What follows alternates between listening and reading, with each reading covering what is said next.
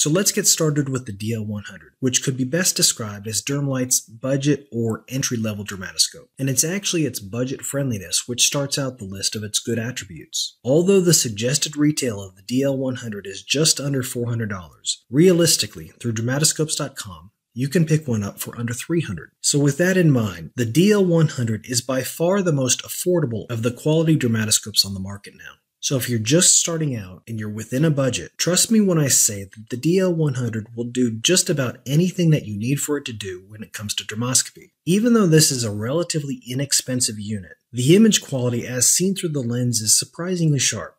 Actually, here are a few examples, as these were taken directly through the DL100. And I think this is one of the biggest misconceptions about the DL100. That is, that since it's so inexpensive, that the lens quality must suffer. But as you can see, it really doesn't, as it does provide a well-lit, sharp image, allowing you to visualize fine details within the lesions that you're evaluating.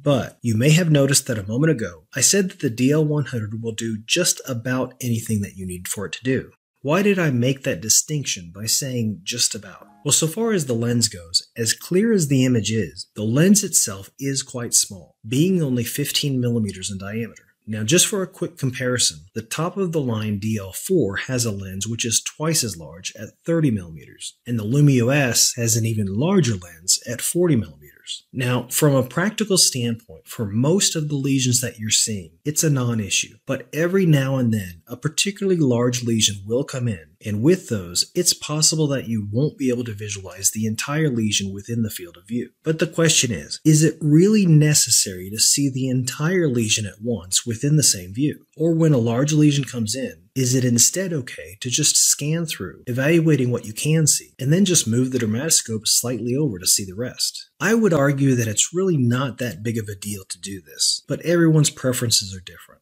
Another downside to this smaller lens, which I would say is actually more important, is that you do need to get pretty close to the lens in order to see what you need to see. Now, while this may seem obvious, the truth is that the larger lensed dermatoscopes, like the DL4 or the LumiOS, they have such large lenses that they can afford you the luxury of not necessarily sticking your face right up to the lens. It sounds funny, but many of you likely know what I'm referring to. So far as how this can create an awkward situation, there are just certain times in which it would be preferable to not necessarily have your face within millimeters of the lesion that you're evaluating. Also, the DL100 does have far fewer LEDs as compared to the top of the line models, and the LEDs that it does have are polarized only. We'll go over that in just a second when we talk about the carbon, but the main significance of this is that the DL100 is not the ideal dermatoscope if you're trying to evaluate very superficial features. We're talking dermatic lifts, lichenification, etc.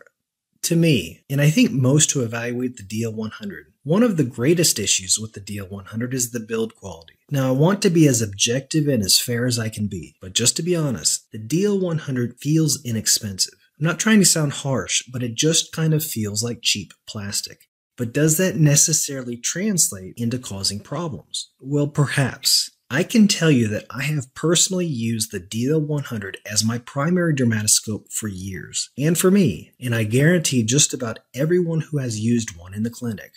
Ask us the one thing that we don't like about it, and for many of us, it's the fact that if you drop the DL100 on the floor, this ring, as well as this polarized filter, will tend to pop out. And here's the deal. If you're a heavy user of your dermatoscope, as many of us are, it's not that uncommon to drop the dermatoscope and have it hit the floor. Even if you only drop it every few hundred patients that you see, you can imagine that adds up over the course of the year. And if and when you do drop it, it falls into pieces and you need to quickly reassemble it before seeing the next patient or continuing the current visit that you're on. That can be a little frustrating. Do it enough times and these pieces can break. Yes, you can order replacement pieces if needed, but still. So if overall sturdiness is near the top of your list of important characteristics you're looking for in a dermatoscope, just know the DL100 may not be for you. And finally, another feature which some consider to be a downside of the DL100 is that it's battery operated. It uses this type of camera battery, which you can order online or even pick up at the photo department within Walmart. For me personally, when I used the DL100, I kind of liked the fact that it was battery operated, because if and when the battery runs out, As long as you have an extra battery available, you just pop it in and you're ready to go, versus needing to charge the unit and wait.